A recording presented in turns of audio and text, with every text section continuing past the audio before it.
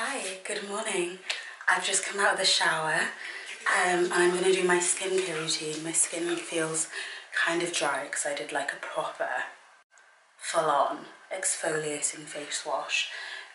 But yeah, hi, thanks for clicking on another video. I'm wearing my toweling robe, by the way, which I will link in the description because it's so good. You don't need to use a towel, you just put on the robe and I can just be drying off while I do my skincare, so highly recommend. First things first, just going to take some vitamin D, which I will also link in the description.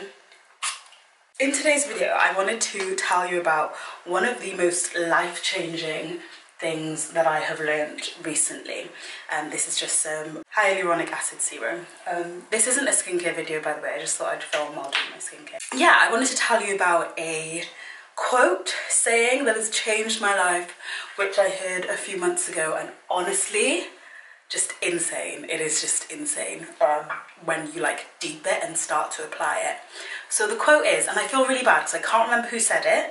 It was some CEO lady on some podcast, but she basically said one of the most important rules that she follows is to never say no to yourself.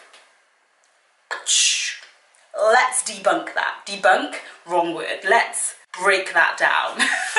We say no to ourselves a lot, all the time. Especially if you're a woman watching this. Like, women tend to say no to themselves all of the time. What does it mean when you say no to yourself? It's when you think about doing something or think about asking for something, maybe applying for a job, but then you tell yourself, oh, you would never get that job anyway. Oh, I would never get that job. Or I would never be able to do that. Oh, he's just going to say no. She's just going to say no. And what you've done there is that you've taken away the decision from the person who actually makes the decision. And you've made it yourself. You've said, they're going to say no anyway. And so you've just said no to yourself. Now, I've written down points because I didn't want to miss anything out. I'm just going to let that absorb. Number one, why are you telling yourself no? Like, why are you telling yourself no? When there's a job that you were going to apply for, why have you just told yourself no? Did you want to not get the job? Is that what you wanted? Did you want it to be a no? I assume not. So why have you just said no to yourself? And also, like, it's kind of audacious. It's kind of audacious when we say no to ourselves, especially about job applications, because if we don't think we're qualified for the job, then we sure as heck are not qualified to be deciding who is or isn't qualified for the job. So that's number one. Like, just think about why you're saying it. Are you trying to protect yourself from something? What are you trying to protect yourself from? Someone saying no. Well, you've just done the very thing that you were trying to protect yourself from. So don't do it. And these are all things that I've been applying. Number two in my list, people say yes a lot. Like, all the time. It is wild. Since I learned this and I started asking for stuff, people just say yes. People actually will just be like, yeah, sure. So one way that this, when I should have learnt this actually, but I didn't apply it to every area of my life back then, this was in 2019, I was doing a locum shift as an SHO junior doctor in a hospital that I knew really well. I covered loads, I was very experienced on the wards I was covering. I was wandering the corridors with my colleague who was the same level as me. I don't know how we discussed it, but it turned out he was getting paid £15 more per hour for the exact same shift that we were doing. So it was a 12-hour shift. He was getting paid £15 more per hour.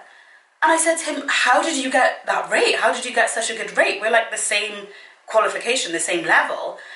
And he was like, oh, he just asked. Excuse me, sir, where do you buy your Audacity? Like, is it on Amazon? But that was all my fault. Like, this guy had been sent an email just like me saying, hey, can you cover this shift? Blah, blah, blah. And he just said, sure, I'll do it for said amount. Whereas I just said, sure. I just said no to myself, like, oh, I can't ask for more. They'll say no. Oh my goodness, when I tell you, just ask, just ask. People say yes. After that, I started asking more.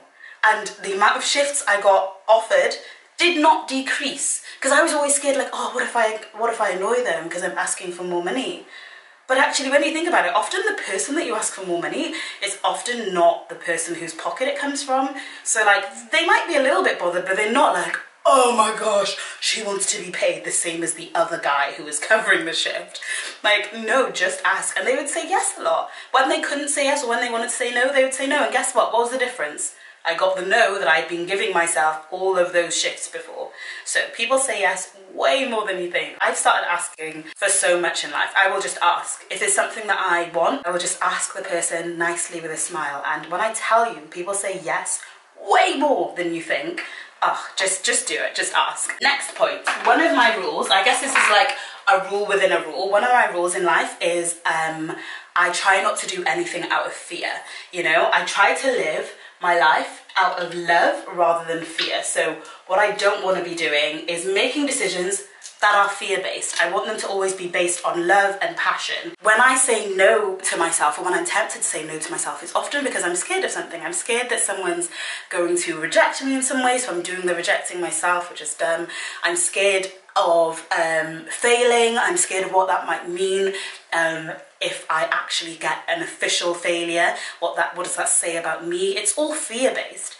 And for me, and I can do another video on this, but my rule is I do not live out of fear. God has not given me a spirit of fear, but a spirit of love and a sound mind. And I do not live this life based out of fear. I live it based on hope and excitement and passion and love. And so I'm not doing anything. When I say no to myself, that's always fear-based. That's always fear-based because it's not my job. Unless the question is literally to me, it is not my job to be the one saying no. So it's almost always fear-based. So that's a no. I cannot. The only thing I'll say no to myself about is about saying no to myself. No, Sarah, you're not allowed to say no to yourself. And then the last point, which I've really been, this is just a recent thing that I'm deeping, so I'm very much still trying to apply this, but your wants are not bad. My wants aren't bad. Like, what I'm asking for is not a bad thing. I'm not going up and asking, can I get world domination so I can control people? No, I'm asking for a pay rise so I can buy my mum a car. I'm asking for help so that I don't break my back trying to carry something heavy up 11 flights of stairs. I'm asking. And I'm not asking for bad things. I think often we have, especially like for me as a Christian, when it comes to money, sometimes there can be this belief or fear that like your want is greed, or it's selfish, or it is, you know, unholy and evil in some way. But I think as I'm like growing older and learning, I'm like, wait, my wants are really good. Like give yourself some credit. Like the stuff that you want is often from a place of generosity, you know? Maybe you want more money so you can give your kids more and be there for them more. Maybe you want to get more sleep so that you won't snap at your partner every morning because you're overtired and stressed. Like your wants are good. So when you're asking for something, just know that like you don't have to view it as like some selfish, terrible thing. Like, you want good things. You want good things, and that's a good thing. You getting your wants is good for you and for everyone else. Like, the happier you are, the more in your purpose you are, the more rested and happy and joyful and grateful you are, the more blessed you are, the more blessed I am. Like, one of my favorite quotes to say about myself is that I am blessed to be a blessing. Like, every good thing God has given me, I can bless other people with. That's so amazing. Like, another thing that I've learned as I've been growing up is that Bible verse which says it's more blessed to give than it is to receive is just so true. I remember the first time taking my parents out for dinner when I'd just been paid my first paycheck. Wasn't even that big, but I could afford to pay for dinner, like a £60 dinner, which to me was like for all three of us it cost about 60 quid, but like for me that was big bucks. I was like, oh, don't worry Dad, I got this. Don't worry Mum, I got this. When I tell you, that felt so good. That felt so good. It felt better than every dinner that my parents had ever bought me. Giving feels amazing. So the more I am blessed, the more I can bless others. For me, knowing that my wants are not evil, I'm not a terrible person, and not beating myself up unnecessarily in that way as though I'm, you know, trying to take over the world, has really helped me to be more bold in asking for what I want. My wants aren't bad. The stuff I want, they're nice things. They're nice, good things that, in general, don't really hurt people, you know? Anyway, I'm sorry that I've looked such a mess in this whole video. I'm just going to end it there because there's no point in me dragging this out talking just so I can finish my skincare. I'll just finish my skincare.